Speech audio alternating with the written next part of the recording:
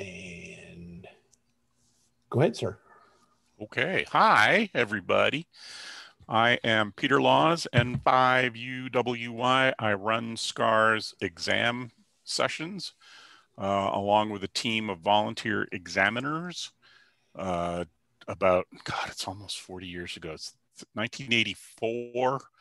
The FCC wanted to get rid of everything. Barry Goldwater, who was K7UGA, stepped in and said, well, maybe not everything. And they outsourced ham radio license testing to amateur radio operators and changed the regulations to provide for volunteer examiner coordinator groups. ARRL started one, ARRL VEC, a number of other groups started one. One of them was the Laurel Amateur Radio Club in Maryland. That's who we're affiliated with. And they coordinate volunteer examiners who have to be accredited. We have to know what the rules are, et cetera, and we promise to do a good job and not cheat and all that stuff. And we've been doing that successfully for, 1984? So that's what, 36 years now? It's been outsourced to the volunteers. Anyway, we've been running tests at SCARS for most of that time. I've been coordinating the session since 2009. Every month we test at the firehouse up on North Base here in Norman. For this class, we are going to run a special session on the 19th of December. We're actually going to, because of the stupid COVID stuff, we're actually going to divide it into hour-and-a-half long blocks starting at 9 o'clock in the morning. What you're going to need to do is as a student and as a candidate for a license, you're going to need to do two things. You're going to need to get with the FCC and get an FCC registration number. We have a link to that. I already looked. On the tech page, the class page, there's a block marked test sign up. And if you go to that link right there, you can go there and it'll come up with a page like this. You need a username. So you'll want to register. You're going to give them your social security number. It's a secure site. You can see the little lock is locked there. But that's to prevent having to give me the social security number, which in practice we don't do anyway. We require everybody to deal with the FCC directly, get your FRN and use that on all your paperwork. Once you have an FRN, you can do business with the FCC. That doesn't mean anything for amateurs because as of, what time is it? 20 to 7, there is no fee for an amateur license. There is a rulemaking procedure winding its way through the commission right now that may see that change, but don't worry about that. For if it happens, it won't be till January or February but there may actually be a fee for a license. Don't worry about that. You'd still need the FRN. Go to the FCC CORS site.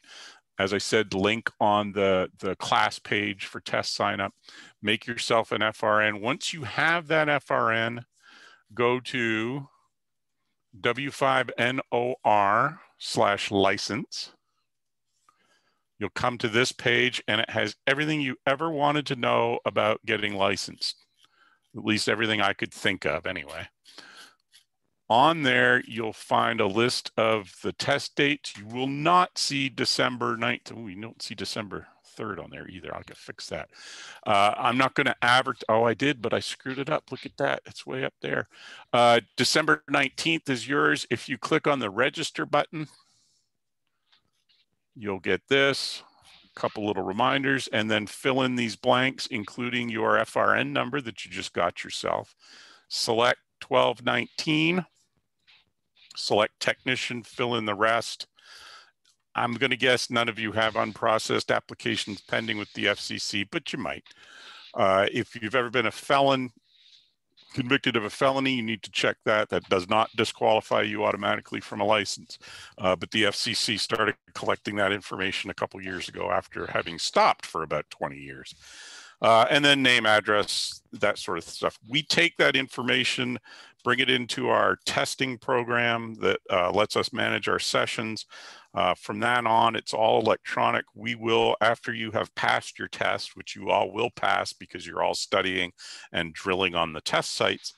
Once you do that, we'll print out application form, which you will sign, but we will submit the results of the license exam electronically, and it will be processed on the next business day. So we plan to test on the 19th, which is a Saturday. Your licenses will post first thing in the morning on Monday morning. So you'll have a call sign by Monday morning. And once you have that call sign in your hot little hands, you'll be able to operate, assuming you have a radio. The FCC used to send out paper licenses. And in fact, at one time before, it's probably 2007, 2008, the paper license was literally your ticket to operate. That was your license grant. They changed that and said, well, no, once your information is in the database, that constitutes your license grant. And since then, paper licenses have basically gone away. If you want one, I can send you the information on pulling one out of the FCC website. It's not a big deal, but they don't routinely send you one. So once your call sign's been assigned, and we'll send you some email to let you know what that is on the Monday morning, you're good to get on the air and operate. Any questions on the FRN part and the license testing part? I have a question. Yes, what is it? On that Saturday, we plan to start at 9 o'clock. We'll do 9 a.m., 10:30, then 12:30, and then 2 o'clock for the 4 sessions. Now, it depends entirely on how many people we have. If we end up only having 6 people, we're probably going to be able to handle them all in the first session. But assuming we have more than that, we're gonna limit it to 6 people per session. When you do the registration, if would rather do afternoon or later, put that in the comments. If you'd rather do earlier, put that in the comments. If you don't care, put that in the comments, and we'll assign you a test, a session, a time to show up at the firehouse. The instructions. Does everybody know where North Base is in Norman?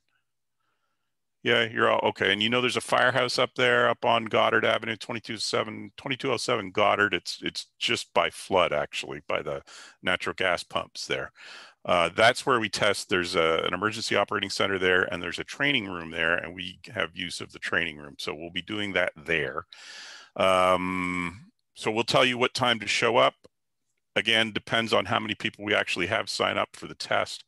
We'll get that divided into manageable groups. Okay, now I think I'm done with my own questions. Do you guys have any questions on testing or getting an FRN? No, I see heads shaking. If you've got a GMRS license or one of the marine operator licenses, you may already have an FRN.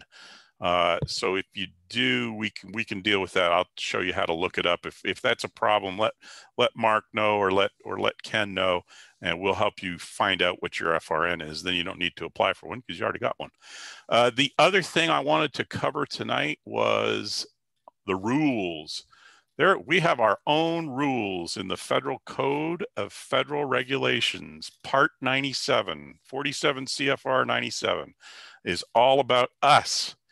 I encourage you to skim through this or read it. I mean, if you're really, perhaps you have trouble falling asleep, this would be an excellent way to help you fall asleep. It does define the service right from the basis and purpose. Right at the very beginning, telling what the purpose of the amateur radio service is. And from that, you can sort of figure out where they're going with the rest of the stuff. But everything you need to know is there. And there are license questions on the rules questions on the test. So I encourage you to at least take a skim through that. The law that covers that, the CFR is regulations that have been developed by the FCC. The FCC is responsible for implementing the law, which is under 47 USC, Title 47 of the US Code. That covers telecommunications. That's, if you think reading the regulations is boring, you should read the law. It's even more boring, but that's where all that stuff comes from. As I said, it's worth taking a look through it, particularly the frequency assignments.